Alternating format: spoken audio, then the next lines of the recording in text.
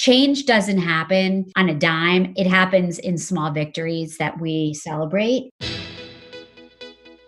Hello, and welcome to the Creative Mindset Podcast. I'm your host, Isolde Trachtenberg. In the show, my guests and I explore how we can use creativity to do our best work and live our best lives. I talk with authors, musicians, actors, scientists, and others who are all pushing the envelope to live fully, creatively, and authentically. Listen in to get the scoop on how you can do it too.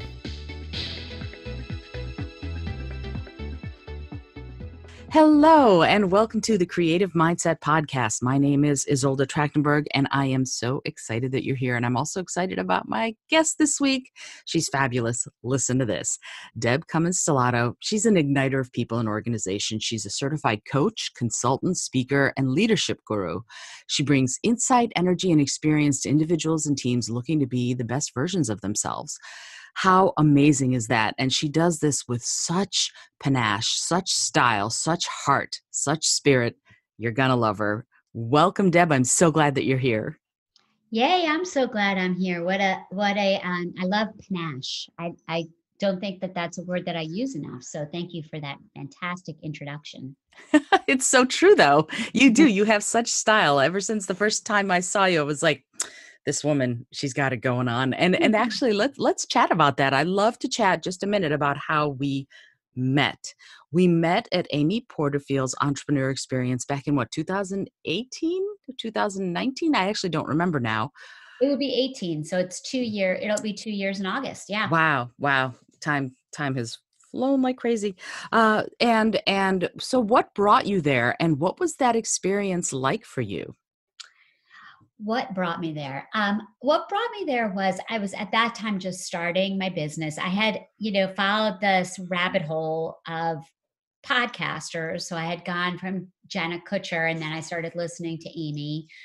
I knew I was starting a new venture. I had been in the nonprofit world, and I had made a decision to make a pivot. And I had a business idea in mind. Thought I was doing it. I thought I was maybe going to create an online learning platform, which there was a lot about that in Amy's stuff.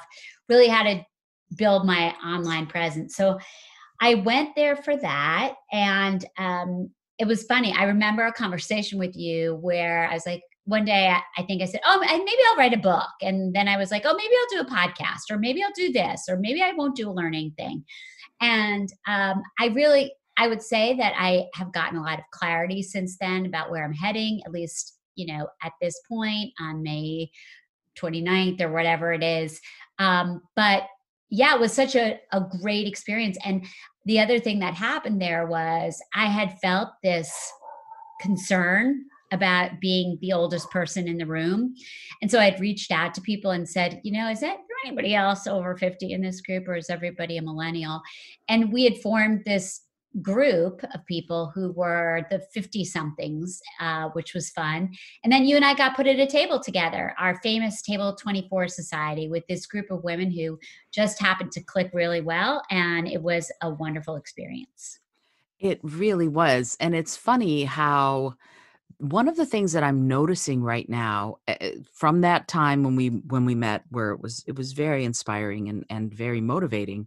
But one of the things that I'm noticing is that there are a lot of women in their 50s who are bringing out their entrepreneurial chops and starting off and blazing their own trails. And I think that's incredible. What are your thoughts on that, on women sort of maybe even a second career or going back to work outside the home? What's your thought on that, on women kicking butt and taking names in that way? Well, I love to think about being a role model for 50 something pivoters. I think it's very exciting. I think there's a freedom to it. I think oftentimes women in midlife are ready to tackle things differently. So it's interesting. I just had a call yesterday. I just joined a new co-op, and I was fortunate enough to connect with another woman who literally she's kind of like my clone. I did not expect to meet somebody like this in this collaborative. And she is a 50 something woman, had a huge corporate career, has done amazing things, and decided that she wants to be her own boss and wants to have that freedom. That I think when you hit 50, like 50, fearless and freedom all go together. Absolutely. And that kind of pivot, I know that's something that you focus a lot on in your work, that idea of realizing that you wanna change and then figuring out how to make that change, and you help people do that. You list yourself, and I think it's great, as an igniter of people and organizations, and I would love it if you would talk a minute about what that means, and what do you do to spark these changes in people and organizations? Well, I came to that because I've done a lot of work around core values, and what I've learned and what I've owned about myself is that I am pretty good at inspiring people and showing up in with very positive energy. That's So for sure. thank you. And so I'm taking that into my coaching practice. I do a lot of work around something called energy leadership, which is choosing how you show up in life. It's like literally it I was using the word igniter before I learned about energy. Just happens to all go really, really well together. So really talking about how to consciously decide how you show up as a leader, as a professional, as a team. I do a lot of work like that, Mhm. using something called an energy leadership index assessment. And then what we're going to talk about is I also do a ton of work around this cognitive diversity, where people can really get ignited about thinking differently. So I would say there's both this energy awareness work that I do and this cognitive recognition of diversity of styles that I do that really serves as fuel to the fire of people leaning into their I don't even like the word potential, right? Because potential implies trapped energy. So I think just leave it, as cliche as it sounds, supporting people as they ignite their energy to just live a great life. I'm sitting here silent for a minute because I love the idea of supporting people so that they can live a great life. That idea of feeling worthy of living a great life kind of comes to me on that. What happens when people have resistance about that sort of thing? When they go, "No, no, no, that's not who I am. That's not what I really wanna be about." But really, they do, They really they really we all deserve to live a great life. But I'm sure that you hit resistance from people you're working with. How do you handle that when that happens? It really goes back to some basic psychology principles. You know, when people are fearful of a situation, because let's face it, change is hard. And we should say we're recording this in the midst of the COVID pandemic, and we're still. You're in New York, I'm in Pennsylvania. We're both still on stay-at-home order. So what generally happens is that many of us fear change, we fear uncertainty, Mhm, and we have a couple of responses, and that kind of ties into that energetic piece that I was talking about, which is that oftentimes there are two core responses that people can have, probably three, but really there's that fight, flight, or freeze. mhm. And so coaching is all about figuring out if you are somebody who, in the face of making a pivot, is just you're stuck, like you just can't take a step forward. We talk about what the small wins would be for you in taking those small steps forward. Like change doesn't happen on a dime, it happens in small victories that Mm, we celebrate. mm, And so it's really critical to identify, are you somebody who's fighting that your intuition around potentially making a pivot? Are you somebody who's withdrawing from that? Or are you just literally frozen? Like you just are overwhelmed. Maybe you're suffering from analysis by paralysis. So again, the tools that I use are, when we look at energy, we really get a sense of where people go under stress. Mm-hmm. And once we know where they go under stress, then we can help them. I can help people look at what those limiting beliefs are or blocks that they have might be to moving forward, getting out of that space, that catabolic energy, and moving it up into what we call anabolic energy. Ooh, what's the difference between anabolic and catabolic Well, energy?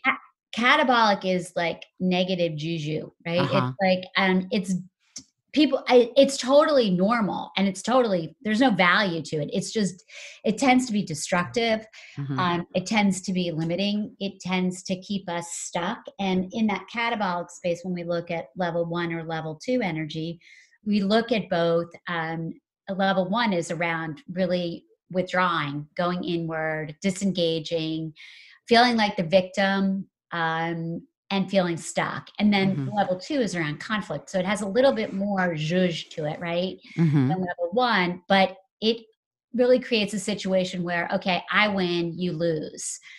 And then as you go into the different levels of anabolic energy, they start with, at level 3, we tolerate. At level 4, we serve. At level 5, there's a lot of opportunity. At level 6, there's a lot of synergy. And level 7 is just this Zen place to be. And if you think about that, like our energy is a barometer. It's kind of like the stock market. It goes up and down throughout the course of a day, Mm-hmm. but once you can figure out what your patterns are and you become conscious of them, and you can say, like, oh, okay, this is where I'm showing up. It's not really working for me right now. Then you can make the choice to move to a different place. And that's where people experience change, and they get to be fearless and courageous, and get to step into a place of choice. I love that. That makes me think of the word agency. When you feel Ah, like you have agency, you can make those changes and those pivots as needed. As you feel that you need them and want them, you can make those changes. And then I love what you said about synergy. I'd love to talk a little bit more about what that means, that place of synergy when you are at that sixth doorway, I think you said. What is that? What does it look like when you are in a state of synergy? well, it connects really well to that creative mindset, because level 6 energy is all about flow, Mhm. which, I can never pronounce his name. I'm sure you probably can do a better job. The guy who wrote Flow, right, talks about being in that space where you all the parts come together. You're not struggling over all of those pieces, but there's something that happens with your energy where you literally lose track of time. Mhm. You're in your sweet spot. I like to think of it as your sweet spot. And oftentimes it happens on different kinds of teams that we work on. I mean, it can happen for us as solopreneurs when we're connecting well with a client, or Mhm. in our podcast mode where we totally lose track of time and we're just fully present. So, level 6 is about that flow, feeling fully present. It's also about, when you think about a creative mindset and you think about a team, it's really knowing how to bring whole brain thinking into play, and really allowing people to use their best gifts collectively to get exponentially better results. Ooh, you've just said so much stuff that I wanna unpack. Wow. Okay. So, let me get this straight. When you're in that state of flow, Mhm. you're using something called whole brain thinking, and I really wanna delve into what that means. And I love what you said about losing time when you're in that flow, and I to me, when I talk about it with my clients, I talk about it in terms of different parts of the brain being stimulated. And the part of the brain that is most creative and artistic and uses those sort of conceptual facets of thinking is not the timekeeper part of the brain. And the timekeeper part of the brain kind of has to take a back seat when you are in that really creative mode. And so that's what I think of when I think of that time loss where you're so present and so in the moment of creating whatever it is you're creating or doing whatever it is you're doing, that you lose track of how much time has passed. And I've had that happen with conversations. I've had that playing music. I've had that, making art. That that, oh, wait, where did the last 2 hours go? And it's Right. because I was in that other part of my brain. Is that sort of what whole brain thinking is? I'd love for you to talk about what that means, especially how it applies to creativity and creative thinking. Yeah, so it's a very cool story. I actually learned this model. I was working for a global diversity and inclusion firm, and we were charged with trying to build a retention strategy for women of color at Pepsi. And when I went to go work for this company, I was all like Myers Briggs woman. I thought that was just the bomb. And they said, no, we're going to use this tool called the whole brain thinking model. And the model is based upon a lot of brain research with a guy named Ned Herman, Hmm. who worked for GE, back in the days, the Jack Welch days, and back in that area where they were in Croton and they had that leader, really basically like a leadership incubator. They were spending a lot of time and money on it. But he actually had a personal revelation sort of midlife. He had been an engineer. He had some sort of illness that he was battling, and he got really interested in art. And he was good at it, and he was curious about the connection between being an engineer and being an artist. And it was around the time that we were sort of culturally beginning that conversation around left and right brain thinking. Hmm. So he started there, and then essentially the model looks at four quadrants of the brain. um, it looks literally at that whole brain. And what he had done was he had connected EEGs to people and asked them a series of questions. And then what he would see is that certain parts of their brain would light up when those questions were asked. So there's a lot of science behind it, a lot of all the things we love, like, validity, reliability, huge. In my experiences, people were like, wow, this explains a lot. But what we know is that there's basically, in this model, there are four ways of thinking. One, the upper left part of the brain is around form. So it's that analytical part of the brain, factual, um, very data driven, analyzing. And then on the other side of the left brain, that lower left brain is really in the weeds, very specifics, details, planner, organized, people who really love standard operating procedures Hmm. live over there. And then if we go to the right side of the brain, the lower right side of the brain is the feeling part of the brain, where all those interpersonal skills live, and communication and intuition. Actually, intuition is an upper right brain.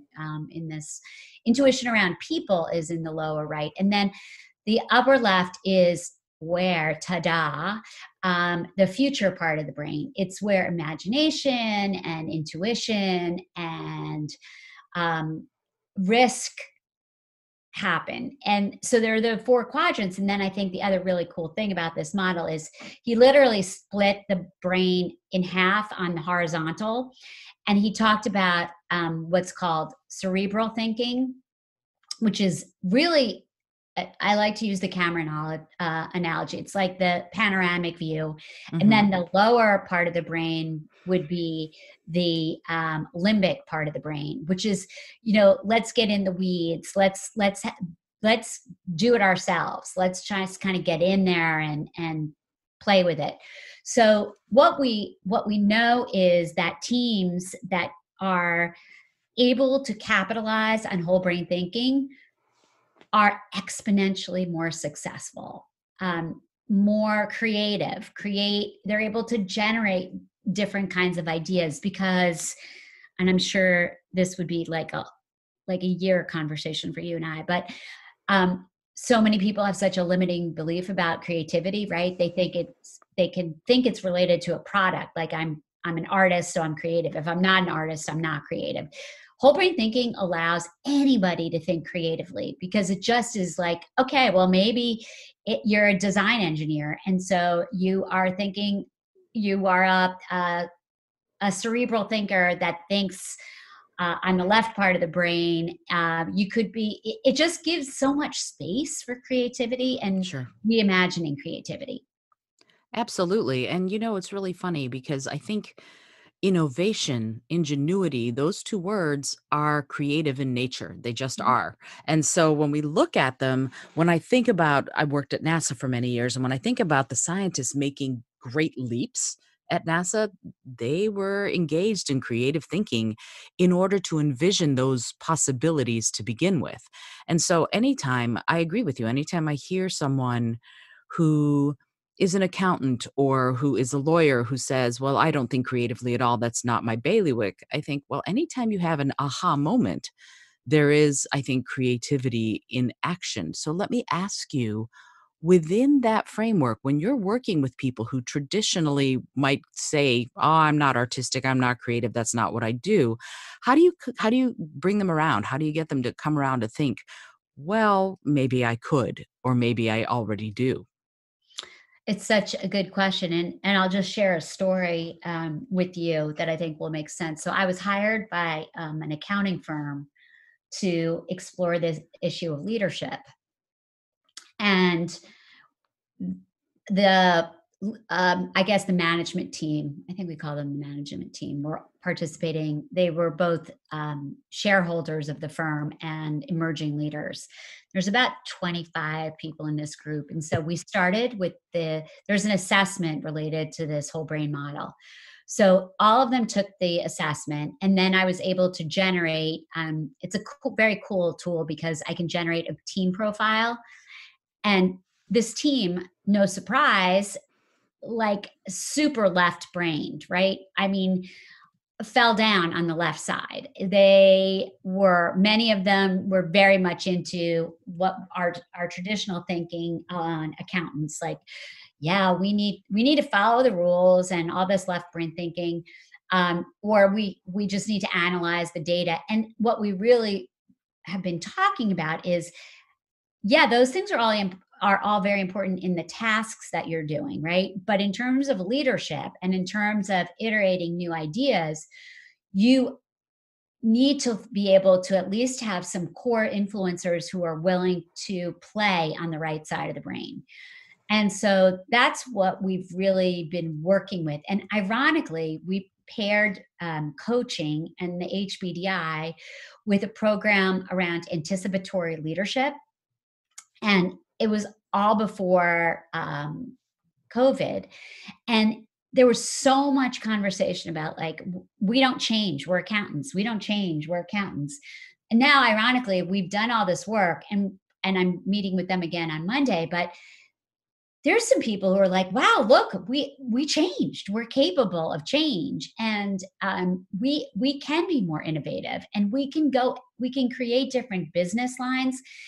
And what whole brain thinking allows you to do is really ask yourselves, like, you can do something called a whole brain audit, where you start generating questions from all four quadrants, which really encourage different thinking. Like, at this firm, had they been off on their own, they would have just continued to ask the same questions. Mhm. So, whole brain thinking, when you know that you have a liability, you can force yourself to get mindful about the kinds of questions that you ask so that you can generate different solutions. What does that mean? Force yourself to ask different questions and generate different solutions. How do you do that? Well, it's interesting because I'll take it from a cultural perspective. So, if you're an accounting firm and you always start with the um, how we're going to do this, right? The what, you'll ask one set of questions. What are the systems that we have in place? What's it going to cost us? What have we learned from past things? But what if you never ask the questions about, how does this change impact people? How does this change impact um, the feelings of people on the team? Mhm. Or what are the questions around futures? So if you're living on that left side of the brain, you might not say, you might not even ask questions around the long view. the long view for you might be, let's just get through tax season Hmm. versus in 3 years, who do we want to be as a firm? And what might it look like to be an innovative, best in practice firm? How do we develop people, which is really at the core of what this firm came to me about. And we started at one place and we're ending up in sort of a different place with that. But if you are only asking yourselves the what and why questions, you won't get to the who's involved or the future questions. And so it's very powerful to force yourself to ask the questions from a whole brain perspective.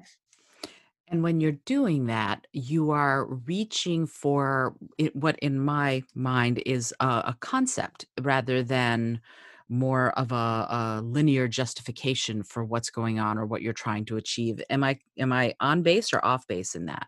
No, you're totally on base. It becomes much more about the process versus the product, right? So we're so indoctrinated into having an end product. Like even, we could talk about something like brainstorming. People think, oh yeah, we did some brainstorming and we might have come up with 3 ideas. Well, literally, what we really know is that when we take mind mapping or brainstorming or one of those tools and we go out to like the 50th iteration of something is really where the magic happens. Mhm. So um, I I would say that would be my perception of that. That's so interesting. It's almost like when you are first starting to brainstorm, there's a lot of self judgment. There's a lot of, oh, what if I'm doing this wrong kind of feelings. And there might even be some fear and resistance to actually unleashing all the possibilities.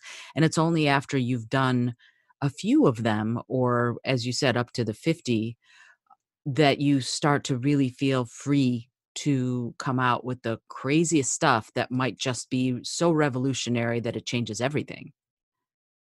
Yeah, and think about that from a cultural perspective. So it's it takes somebody to be brave in a culture that's a left brain culture to be willing to ask the hard right brain questions, and it Sure. takes practice, right? I mean, we know so much about the brain that it's a muscle and that we have neural pathways that we can build. Um, so it's interesting with that example that I was using about the firm. What we realized is we're going to really look for core influencers who are interested in thinking differently and do coaching for them rather than we were originally going to do like a mentor program for everybody. And Mhm. what we found was that sometimes in a culture like that, um, it can just be exhausting to pull everybody along. Mhm. So what we're doing is we're really looking for people who are bought into the idea Mhm. of thinking differently, and then I'm going to provide them the coaching support to get there so that they're able to, I guess, literally strengthen their voices around this. Sure. I mean, early adopters, like looking at technology or something like that, people who are early adopters sort of buy their enthusiasm for what they're doing or what they're experiencing. They generate that spark for other people. And it sounds to me like that process of working with the influencers in the firm is actually going to help the other people see that it's okay, see that it's safe, and perhaps, stick their toe in the water. So it sounds like a really valuable process for them to go through. And it's very wise of you to have thought of it. That's great. Yeah, I'm excited about it.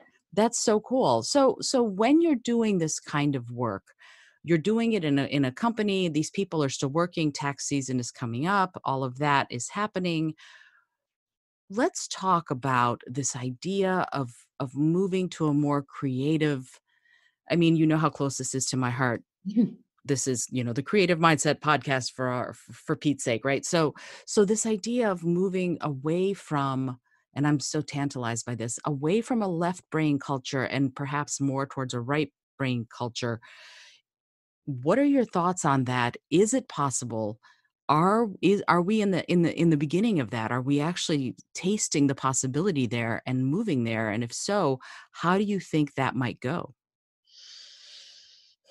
Oh, such a good question. Well, we probably both. I don't. Have you guys talked about Daniel Pink on this? Have you talked about A Whole New Mind? That book, A Whole New Mind. No, I have what is it? To Sell is Human. That's I have on my shelf that I've read, but I have not read A Whole New Mind.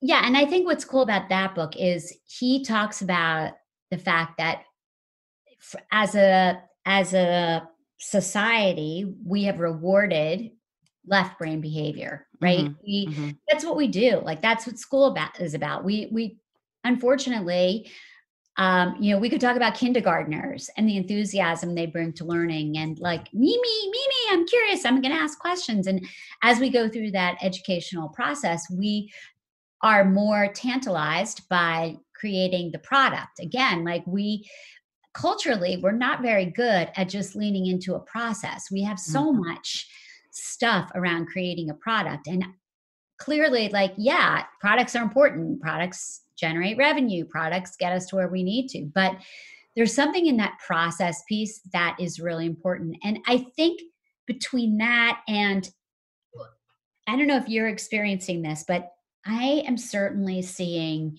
this crisis. There's so much being written about the kind of leadership that's going to be required Mhm.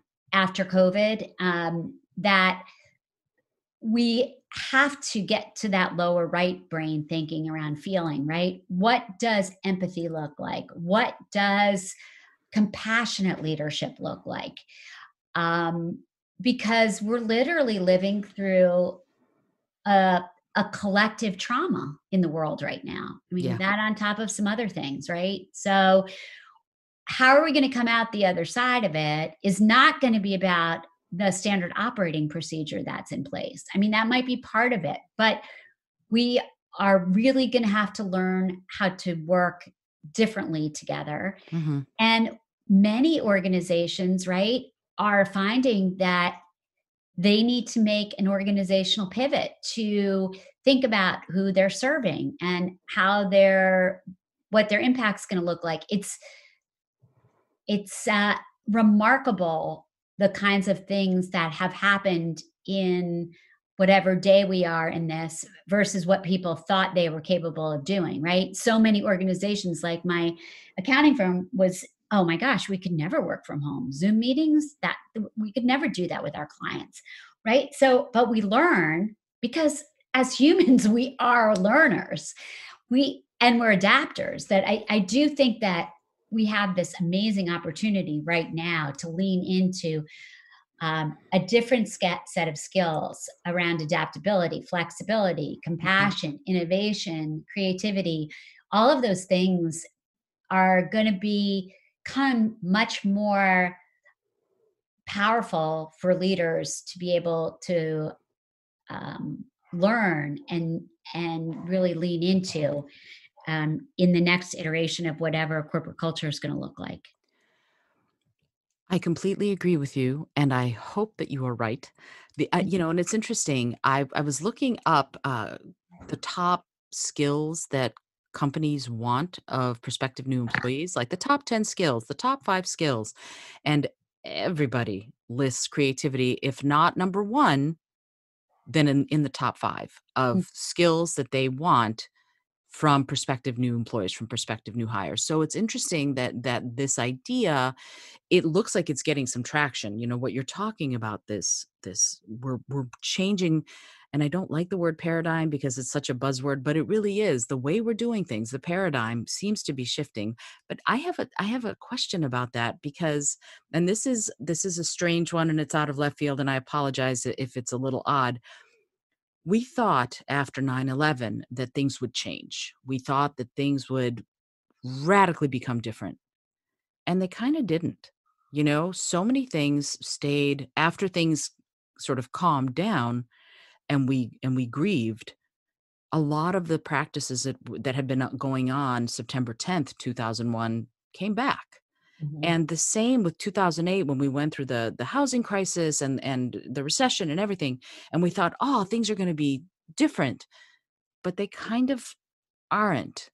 And so what are your thoughts on this is COVID and we're in it now and things things have changed, but will they remain changed when we're allowed to congregate together again, when it's safe, when people are able to be healthy and doing that, when we get back to working perhaps the same, perhaps a different way than we used to, do you think we'll go slide back? Or do you think that this has been a real turning point and things are gonna move forward very differently from now on? Ah, I'm gonna I'm like, my tongue is bleeding because because we have all of this opportunity, Mhm, and I don't wanna go political, but we're living in a world that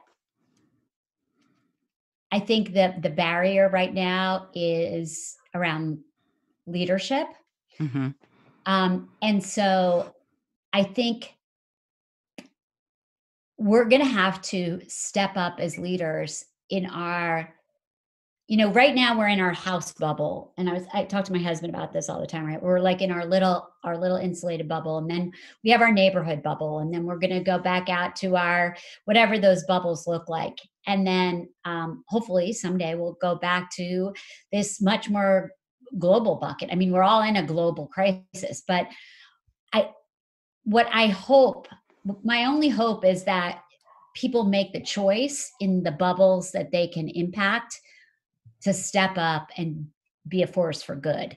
Um, I agree with your question is such a good one, and I have had this conversation with people. I have a brother who's a very successful businessman who's we've been talking about this in contrast to 9/11, and he's like, "This is going to be nothing like 9/11." It's it'll take us 5 years at least to financially recover from this, and mhm. but I also think that what I'm challenging people to do right now, and I hope that they do, is do what I call a COVID audit, which means have everybody in your company, in your bubbles, start to make a list of all the things that have changed since they've been at home. Just make a list. Just, okay, so I'm spending more time in Zoom. I'm spending less time with this. I've been able to connect with people this way. Just generate, brainstorm that list. And then when the list is created, take I love colorful magic markers, right? So Me take too. yeah, I thought you might. So like take a red marker and put all the things on that list that you will be glad to see go away, right? Mhm, Like they're just not they're a net negative. And then take a green pen and make with that list circle all the things that like are better. Like they're better. We're doing something better and it's working. mhm. And we want to keep and we're going to celebrate them and maybe we're going to be able to take them and we're going to be intentional about them. And then there's this sort of, let's call it a yellow area where there's a bit of uncertainty whether we're going to literally stay and move into a new way of doing a business. Mhm, And I think one of the cool things that can happen is that companies can start to become more intentional and say with doing that audit, if individuals do it and then I see coming back together as a team as a very good follow-up, and creating post-its in a room and saying like, yeah, we did this or we did that. Like some of my clients, I work with a couple of mental health agencies, and what they've realized is they've spent less time on travel, more time, even though it's Zoom time, they've been able to be much more face to face with people. So I think the idea of doing this audit and then following it up and being intentional about what you've learned is where it will, as we trainers and facilitators like to say, have some more stick. If we just are like, yeah, that happened, right? What's the story we want to tell after this? What is the story we want to tell after this? And be intentional about it. We might find ourselves seeing, we might be able to see some sustainable change. I hope again, once again, I hope that you are right. And I love this idea of what's the story we want to tell about this. Some of this to me is that we need to feel empowered to tell our story, whatever that is, and we need to feel empowered to even think it, to even process through some of what's happening and take again agency and ownership of our destiny in this way. I mean, yes, we're all workers in one way or another, but the thought that I'm having is, for example, teleworking. It the employees can now I remember when I worked at NASA, teleworking was not possible. It just wasn't possible. And then actually a friend of mine became the person who was the first teleworker. He worked at Goddard Space Flight Center at NASA, but he was actually living in Chicago and he was the first one. It was a huge deal. And for a long time, NASA was they were hesitant to have people do that. But now with COVID, we've had millions of people working from home and being productive and being ingenious with what they're doing so that now the employees themselves can ask for it if that's what they want to do. But then I think it's up to leadership to accept it and think differently enough to say yes, that's what we want. That's we're going to okay this because it worked so well during a time when we had to do it. What are your thoughts on that? Do you think that leadership is up for the task for something like that? Well, I think insightful, powerful leaders who have empathy and can see that people have agency. It's so funny, right? I've had coaching clients who come to me specifically because they are very burnt out or stressed out. They're leading big teams and they haven't been able to delegate. Well, guess what? Guess what happened during COVID? They had to leave their bag of micromanagement behind and Mm, they had to entrust their teams in different ways. And so that feels really freeing for people. So, unfortunately, we're still very much a what's in it for me culture. So if we can figure out what's in it for me and be able to have been successful during this time, I think we have a much better case for some of that change. And I do think that we have to we have to look at leadership not from a top down approach. We really have to look at leadership from a, a expansive um, everyone is a leader perspective. And more than ever, everyone is a leader. And we have to have agency of thought and we have to be able to be, um, we have to celebrate those things. I mean, in some ways, I think you and I can agree that what's happened to us as a culture is I don't know if it's that we're just culturally are experiencing multiple traumas, but we sort of are building this Teflon shield around ourselves, right? So, again, without getting political, like we're dealing with this horror of the situation of what the criminal justice is all about. mm, So many people have become like we're immune to images, we're immune to pain, we're Teflon. We watch it and what's so fascinating is we're not our feelings, I think we're numb in some ways mm, to these feelings. And I think it's only when we become more vulnerable and we allow ourselves to feel that pain that we're going to literally be able to change. And I was watching the news last night and I literally started crying mhm. and I just like we're hurting. People are hurting. And what we choose to do with the hurt that's happening now will be the story that we tell after this, all of this. Yeah, yeah, and I so appreciate you saying that about starting to weep. I did this. I was crying last night too, and my husband is like, "You need to stop with the news because it's impacting you too much." And I quote Rob Roy. Have you ever seen that movie? No. Oh, it's a movie with Liam Neeson and Jessica Lange a number of years ago, and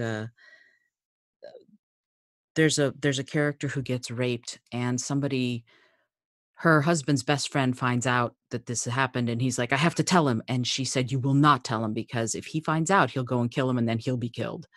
And she said the words, "If I can bear to have it happen, you can bear to be silent."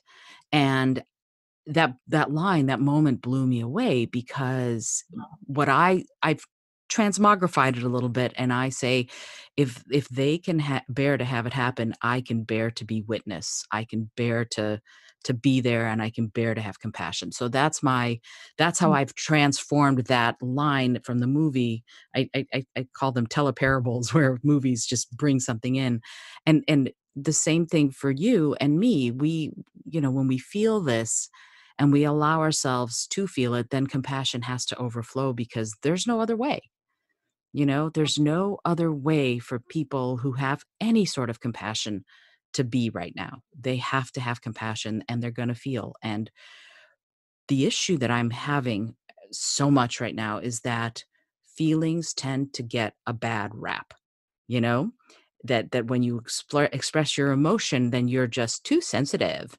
And I want to see that change more. I want to see us all, every single one of us, be able to be in our feelings and have them and express them. And I wonder what your thoughts are on where we are with respect to our emotions, our feelings, that part of us that doesn't even have words for what we're feeling in our brain, but that feels so deeply, but so often also feels like it has to hide those feelings. Phew. Um, I think in some ways we're fortunate that we're seeing an emergence in pop culture, of some very authentic voices Mhm. starting to bubble up as thought leaders and people who women who are getting, Brene Brown, uh, is the goddess Brene Brown, right? Was in a I participated in a book club a couple weeks ago where that was the Dare to Lead was I highly recommend that book, by the way, Mhm. um, where we were talking about Dare to Lead. And it was fascinating because there was might have been a man or 2 on that call who was like, "I didn't like this book at all," right? So, it's hard. There's a lot of gender stuff going on about Mhm. vulnerability, authenticity. We have pop culture people like a Rachel Hollis or, Gabriella Bernstein, or I mean, I'm reading Untamed, which is literally like the most powerful book I've read in a very long time. That is part of this becoming part of a global conversation Mhm. about how we're choosing to show up. And, I think that we're giving the whole movement of being perfectly imperfect and being vulnerable, there's some good stuff happening. It's not quieting down that noise because my God, we have so much loudness right now, right? I mean, Mhm. we have a screamer right now. And so it's hard, but I think people are seeking that. And so if we can be intentional about finding others who can join us in this courageous conversation, to me that's where I think we're going to see transformation happen. It's We don't need to have a shouting match. We need to have a listening circle. It's just I don't know. That that's how it is. I think you're right. And that idea of listening is so important. It's funny. I was asked by a prospective client to send them some video of some of the work I've done, and I said something along the lines in a communication workshop that I was doing that if we can see the people on the other side of the aisle, if you will, if we can see them, if we can listen to them, if we can understand them, if we can know them, then there is no way that we can be indifferent to them. Mhm. And the question then becomes, how do we how do we unveil the importance of something like this? How do we educate other people on how crucial this skill of empathy is? What are the steps? What are your thoughts on that?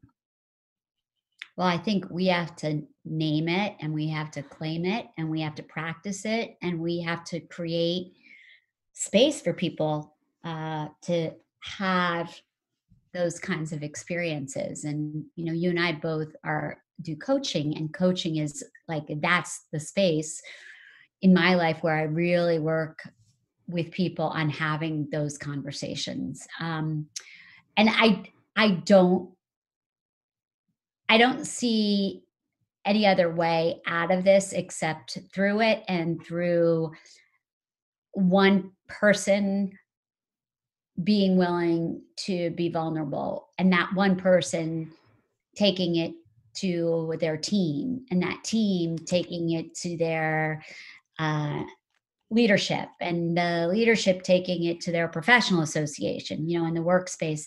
And on the personal space, it's just deciding to show up in maybe a different room than you usually play in. I don't Mm, know. Um, it's it's very heavy lifting, and I I do think it's, how do we talk to each other? How do we speak to each other? How do we bring civility back to the conversation? mhm, So it's kind of weird, right? We have this culture where these a lot of these influencers are popping up that are giving us very affirming positive messages layered into some of our structures becoming just very noisy and disruptive and hierarchical. mhm. So it's a I don't know. It's just a fascinating it's a fascinating, perplex question that maybe, you and I should commit to trying to solve. And boy, we would be like selling a lot of books and making a lot of doing a lot of speaking, because I hate to think about, well, I guess we could think about it like this. What does a win-win look like? Right now, we're still in such a win-lose paradigm of life. And Mhm. if we start to think about abundance versus scarcity and win-wins, then we might be able to have a different conversation. Eh, I think you're right on that, and yet that shift and I come back to, I named this podcast The Creative Mindset, and that shift in mindset would help, looking at how you view things and deciding consciously to look at what's good rather than what's not, and look at what's positive rather than what's not, and look towards abundance rather than towards lack.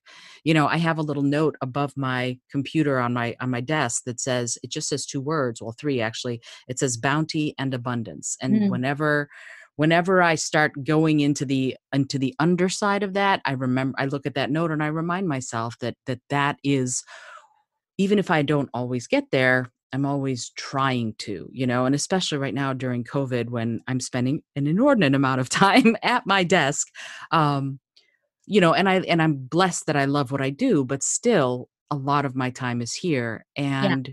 And so having that reminder, and I tell that to all my coaching clients, actually. I say that very thing.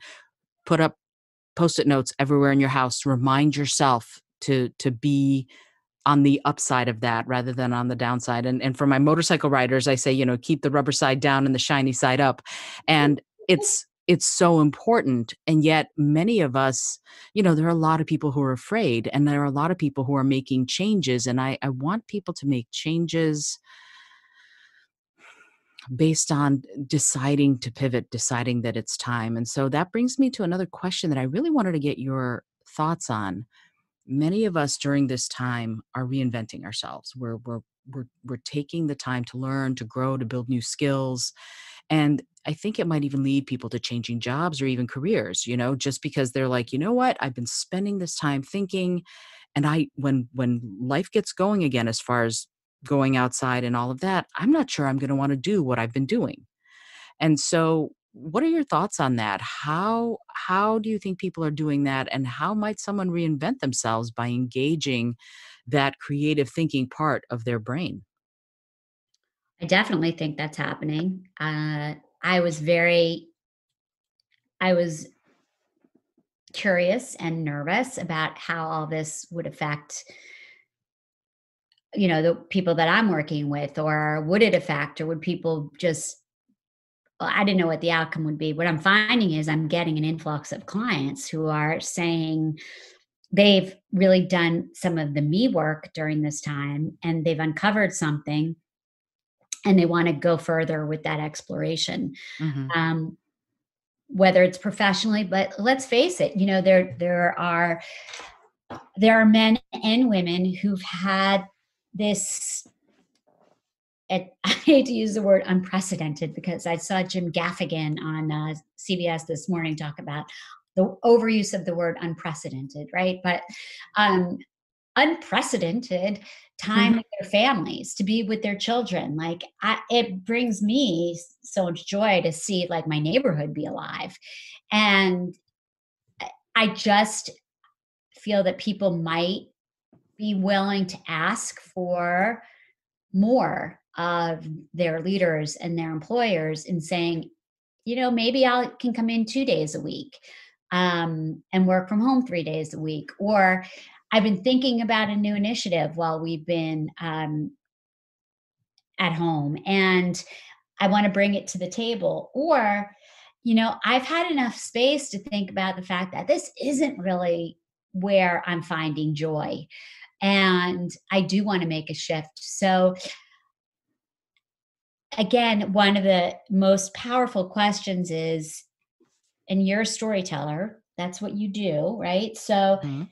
to me, the lesson in this is, when we think about people and their stories and we look at people who've gone through other hardships, whether it's people who've been through health adversity, or, you're thinking about your grandparent who's telling the story about the depression. We have a choice in the story that we tell when this is done. And what is the story that you personally want to share with your children or your grandchildren or your nieces or your nephews? Like, I know I don't want to be telling a story of, yeah, it was miserable, like I didn't get to see anybody, and I just crawled up and rolled into a ball. Like, that's not the story that I'm going to choose to tell about this. And I chose pretty quickly where I wanted to make that pivot. And it's not just because I'm a coach, it's because I do believe that the gift that we have as human beings is agency, and we need to lean into that and be excited about it, and steer that story in a way that's powerful and can make the world just a little bit better of a place. Amen. Absolutely. And it's funny, what you just said is so interesting. It's about choice, it's about choosing what you're going to feel and how you're going to react. Like, I see, here's the thing. I think honestly, for me, how I feel happens, but how I choose to respond to what I'm feeling is entirely on me. Yep. And so within that framework, something that you said really struck me, and you said we learn by experiences. So what do you think collectively people are learning from this experience? What do you think we can learn, and how can we do it on purpose? How can we take that idea of, this is what I'm going to learn, and make it purposeful?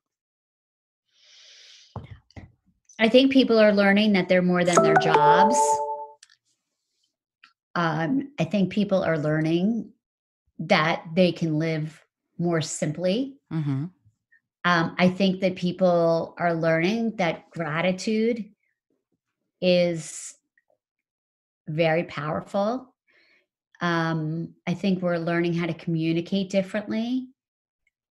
I think that we're learning that we all crave human interaction. Um, and we are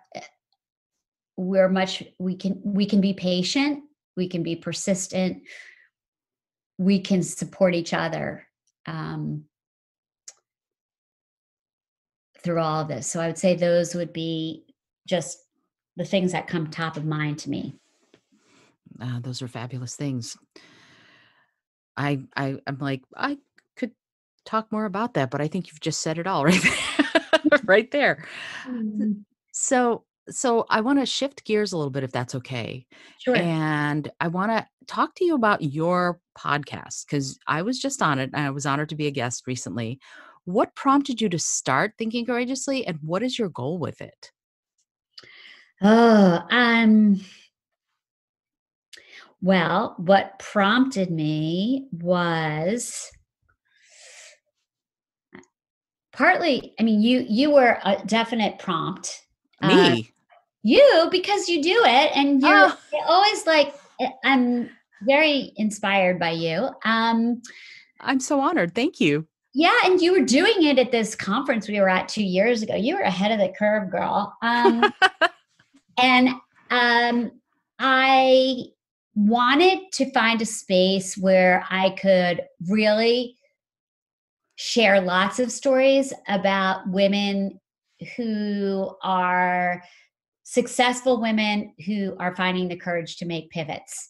And I'm having such a good time with it. And like I know you experienced this with your podcast, but all of a sudden I'm having like totally different conversations with people. Mhm, And I just wanted I want to create this like archive, this space where at some point any woman can find a hero in these stories that we're telling through the podcast that will give them, that will help ignite them, that might change their life, that might help them think courageously, that might help them make that pivot. And we have had such limiting definitions as women of success around success that I just think that it's so cool. Like, you are this NASA person, and the person who is on the podcast today has an amazing story about growing up in Jerusalem in an ultra Orthodox family and the courage it took to leave that. And, I have business people and I have health people. Like courage shows up in such different ways, and mhm. success is defined in such different ways. So I love the idea of like people connecting with that story and feeling that they see something in another person that is inspiring to them. That's lovely, and the podcast is great. I listen to it and I love it. I love it, love it, love it. It's always eye-opening to me and always thought-provoking, which is what I look for from podcasts is, do you make me think? Yes, yes, Deb, you definitely do. Aw. No, absolutely. I love your perspective and I love your relationships with your guests. I think check out her podcast. It's awesome. That's what I have to say about that.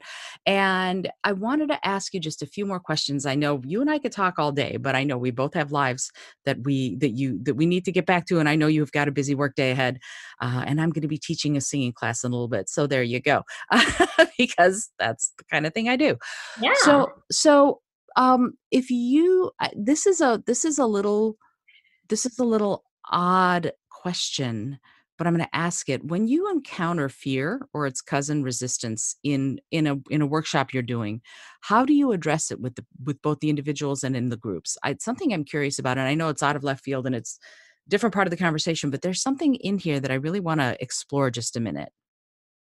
How do I address the issue of fear? Yeah, because when you're doing a workshop and you're asking someone or a group of people to do something that you can obviously tell that they're fearful about, that there's something that's sparking fear or resistance. How do you handle it? What do you do?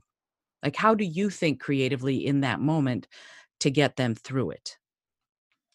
Well, I in the work that I do, right? Well, we will talk about things like limiting beliefs or gremlins or what's the story you're telling yourself Mhm. versus the reality of something. And I think the question of how is that, meaning whatever choice you're making now, serving you, Mm-hmm. is such a powerful question.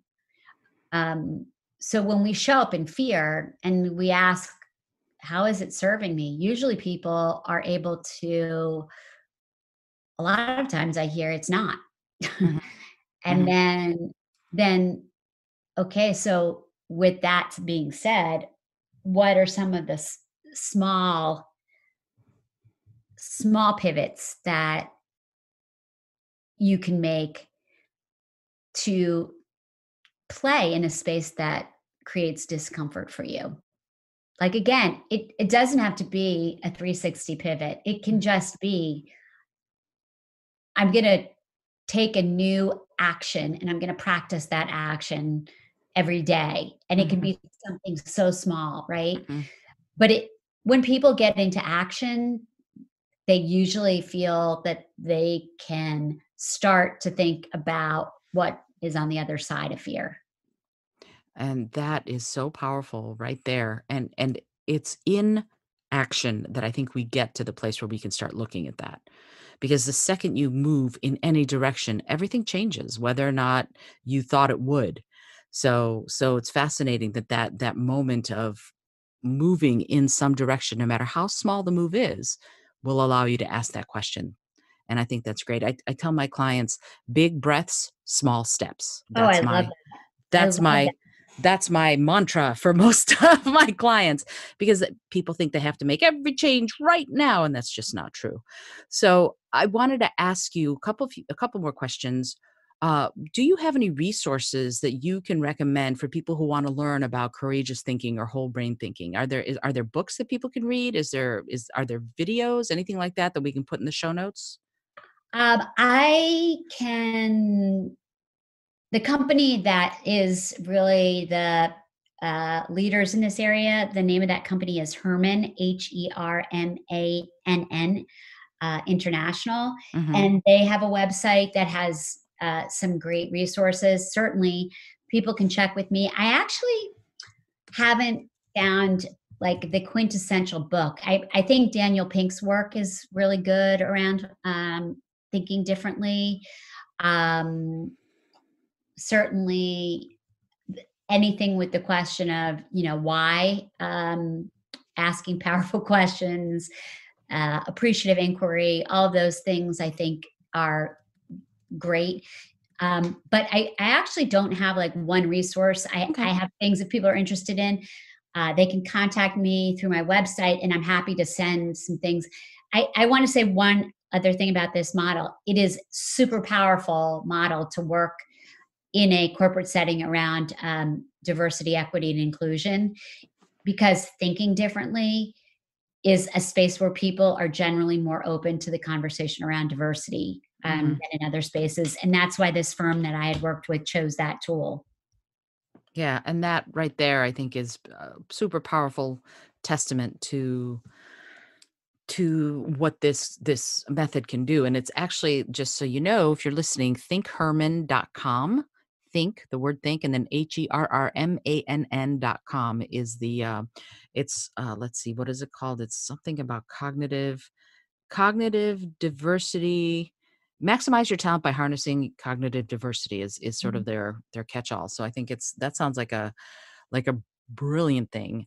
And you've already mentioned through your website. Let me ask just a little bit more. If people want to, if companies or organizations might want to hire you to ignite their people, if people want to follow you on social media, where should they find you? What is the best place? Is it through your website, or do you have other social media accounts that they could follow and find you on? Well, us solopreneurs. So my website is the Think Good Company, www.thethinkgoodcompany. And you can find me in the universe in Think Good Company on Facebook and on Instagram. And my LinkedIn is under, I believe it's Deborah Cummins Stellato. So I'm in all those places. I'd love to continue the conversation. You and I need to like figure out how we're gonna, turn the world upside down together. That sounds Um, fabulous. yeah, let's just do it. So yeah, all of those ways, and I would love to keep the conversation going. Yeah, absolutely. Absolutely. We're gonna have to figure out how to empower the world here. I think that's the Mhm. with on your market tech go. Yeah. Ready? um so before I let you go, I have one question that I ask everybody who comes on the show, and I would love to ask it of you. It's a simple yet challenging one. Okay. And it is this: if you had a plane that could skywrite something for everyone in the world to see, what would you say? Mm,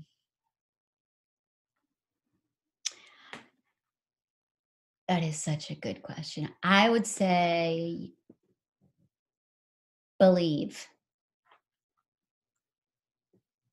Can it just be one word? Of course, it's your skywriting. It's I whatever. I like the word believe. It came to me because I just think that when we have belief and we believe in ourselves and we believe, um, we can do great things. Yeah, absolutely. I And guess it would be believe, think differently, there you go. or think differently, believe, something like that. Because I do think that we have to, in order to believe, we oftentimes have to change the paradigm of our thinking. Yeah, absolutely. And I think right there, that idea of change, we get back right to creativity. It's that ability to envision something different than what Mhm. is creative in nature, and that is something that is so powerful because we tend to discount it, but it cannot be discounted. Not anymore. Where things are changing, and we can change with them, or there will be really tough times ahead. So I think this idea of envisioning something different and allowing yourself to accept it is powerful beyond measure. Let's believe it. Let's believe. Yeah, seriously. That's it. We're and scene, back to my theater days. So, Deb, I want to thank you so much for being on the show. You are beyond fabulous. Such wisdom that you have shared. I'm so grateful to you that you participated with such presence and such heart and such wisdom. Thank you so much. I appreciate you being here. It was so much fun. It's so great to be with you, and it's such an amazing podcast that you have, and Thank all you. the work that you're doing is just joyful, and your storytelling, all of it, so many amazing things. So it's just great fun to be in your presence and very inspiring. Oh, right back at you. This is a mutual admiration society. I love it. So thank you again, Deb. And this is the Creative Mindset Podcast. Once again, I'm Isolde Trachtenberg. If you enjoyed today's episode, find Deb Cummins Stellato. Follow her. If you own a company and you need leadership training, she is the woman. She's the woman who'll help you get things done. And I am so grateful to her and to you for sharing this time. It's so important right now for us to think differently, for us to think with that ingenuity, that innovation, that creativity that lets us get inspired and run with the changes that we want to make in our lives. This is the time. Now is the place. We're here. Let's do it. That's really the best way. If you're liking what you hear, please consider leaving a review wherever you listen to the podcast, and comment and let me know what you're thinking. Are there things that you'd love to hear more about? Are there different kinds of creative thinking subjects that are piquing your curiosity? Drop a line, let me know. I'd love to know all about it. Until next time, this is Isolde Trachtenberg, and I send you all of my love.